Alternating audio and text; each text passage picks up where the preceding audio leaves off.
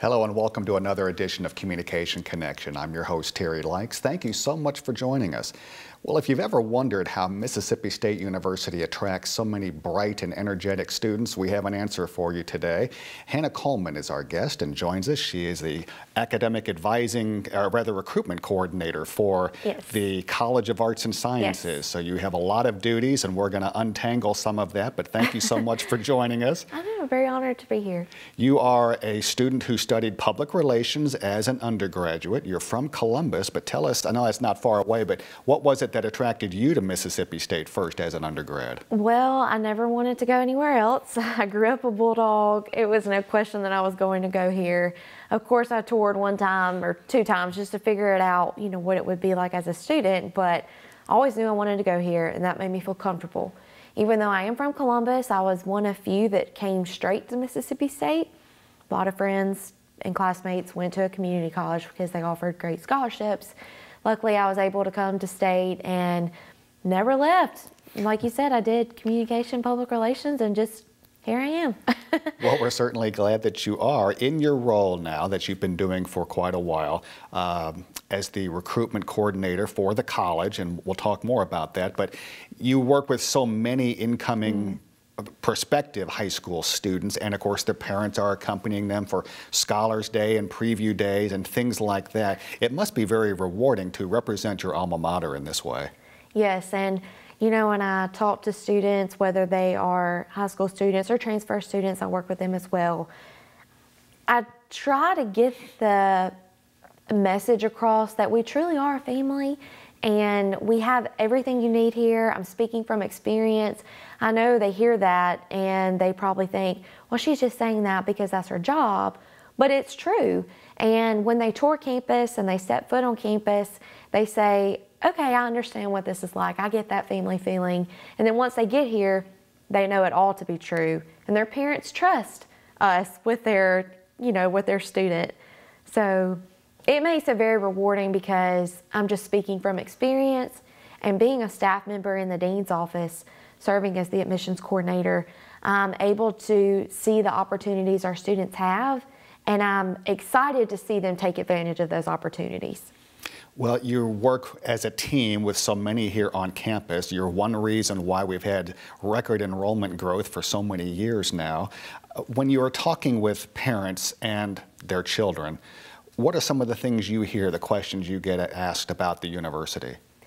I think it's different from the parent questions and the student questions we get. So the parent questions, they want to know what my son or daughter is going to do after graduation. Are they going to get a job?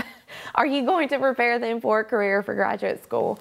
And the students more so are just trying to figure out, I don't even know what I want to major in. So the parents are thinking of the future because they want to see their students succeed, and that's our job, and we try to reassure them of that. But the students truly are so naive and so lost, and they feel like they aren't prepared until they get here and they see the team and the family they have supporting them. Like you said, I could not do this job alone. In our office, I am the only one that recruits, but I couldn't do it without the academic team and the research team and the alumni team who also help give the students here are the opportunities you have as a student.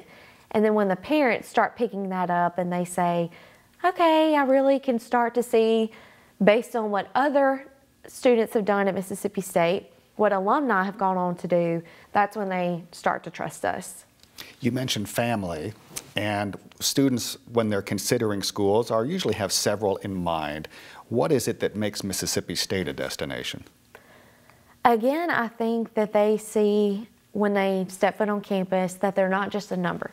That when they go to other colleges, you know, I've heard that they get a tour and they feel like they were just there, pushed around, taken one place or the other.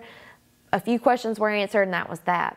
But when they set foot on campus, they actually get to see, you know, current students and what they're doing, and they get to meet with, you know, if they want, they're interested in communication, they actually get to meet with the communication department. And then they see what kind of classes they're going to be taking, and they learn more about the opportunities, and that gives them the well-rounded feel of college. They learn about housing and fun, extracurricular activities, but they also learn about academics while they're here. Well, you'll appreciate this. I was talking with a parent and student recently, and they had also visited the University of Alabama, and they said, they're from Alabama, but they appreciated Mississippi State because while it's a big school, it still had a small school feel because we were able to walk them around the campus and interact with them one-on-one, whereas at Alabama, they piled them on a bus and kind of took a driving tour of the campus. So Right.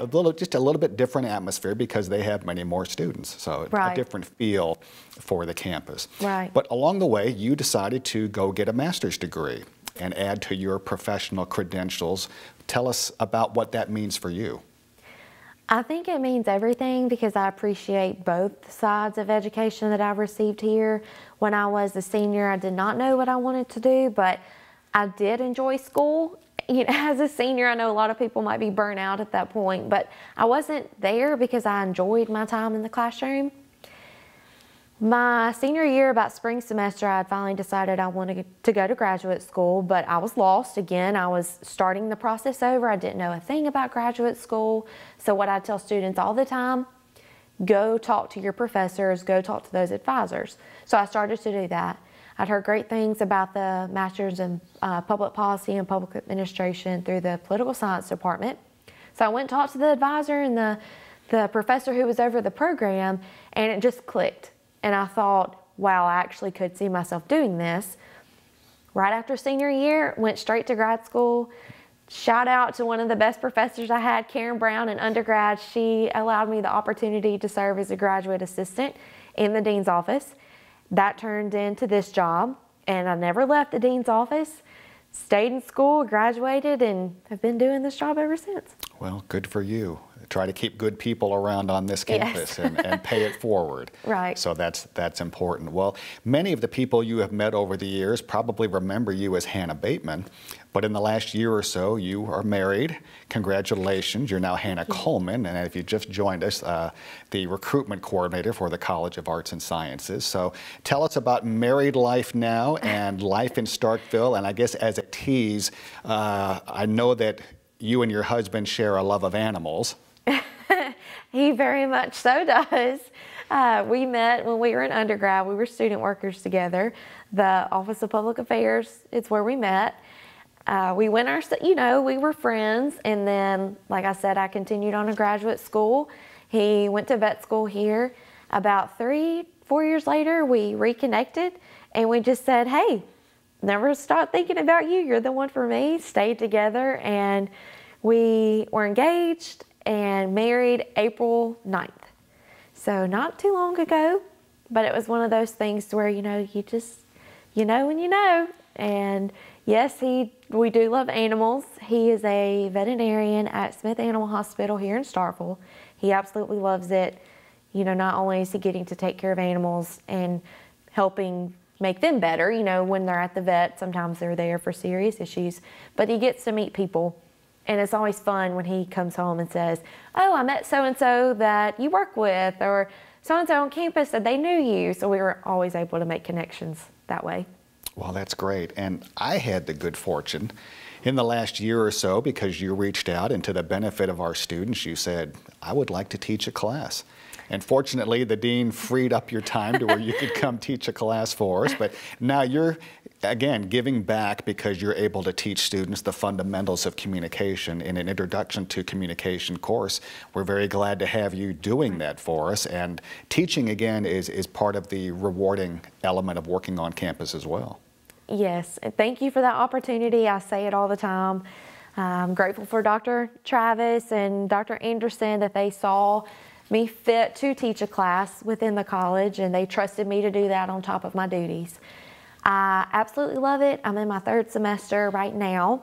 My students, it's hard to believe, are wrapping up the semester. It's Thanksgiving next week. I won't see them much after that, but I love it because I did love being in the classroom. And when I graduated, I felt like I was missing something because I'd been in school my whole life. When I left graduate school and I just started working, obviously I enjoy my job because, you know, I do it every day and I haven't left, and I get to work with the ambassadors of the college, and that helped me keep my love of working with current students, not just incoming students. But getting to teach, it's a different side. It's not students that are necessarily jumping up and down to be in class. You know, you have students that are taking it because it fulfills a public speaking requirement. So they're not crazy about the class, but I always love when students come up to me after and they say, thank you so much. I feel like my public speaking skills have improved. I actually got an email from a student last week. She was one of my first students that I taught, and she said that public speaking skills had improved tremendously, and she wanted me to review a speech that she was giving to her sorority, and that just meant so much to me. Well, so teaching, working in the family atmosphere, recruiting the high school students, but one of the things you do, you mentioned ambassadors, but you also work graduation, so you not only get to see the high school seniors, but you get to see the students cap and gown getting ready to depart the university, and that has to be fun. Yes, we love working graduation, seeing all the students. They're so happy, and we're so proud of them. You know, graduating college, I tell students, freshmen, when they're at orientation, I have a slide that I talk about graduation, and I tell them that great job for making it to college. Pat yourself on the back, because that is something that not everybody is afforded the opportunity. But you have either 2 years as a transfer student or 4 years as a freshman to make the most of your opportunity at Mississippi State. That when you walk across that stage, you're proud of the degree you received, but at the same time you're sad to go. It's bittersweet, and I just try to hit home so hard that you have to make the most of your opportunities, and we will help you, but ultimately it is up to you, so that when we see you again at graduation, we can say, great job, you know, you did it. What final advice would you have for any students or parents who are watching this program? Always reach out for help. And I say reach out for help, but what I've realized, it's not necessarily always help that you need, it's just someone to talk to. And whether you are a freshman or transfer student trying to figure out college life, just talk. Just reach out to somebody, and that person will connect you with the person you need to be connected with. Also, for current students, go talk to your professors. That is another slide I have at orientation, is to take advantage of the professors, the advisors, the staff you have. And then I tell them, if you've ever met a Mississippi State alumni at any point in your life, in anywhere in the nation or the world, you know that they love Mississippi State. There is no secret about that. So talk to them as well. You know, everybody's willing to talk to you about MSU. Well, I agree. And Hannah, thank you so much for joining us here on Communication Connection. We appreciate all you do for the College of Arts and Sciences and for the university. I'm Terry Likes. Thank you so much for watching Communication Connection. We hope to see you here next time.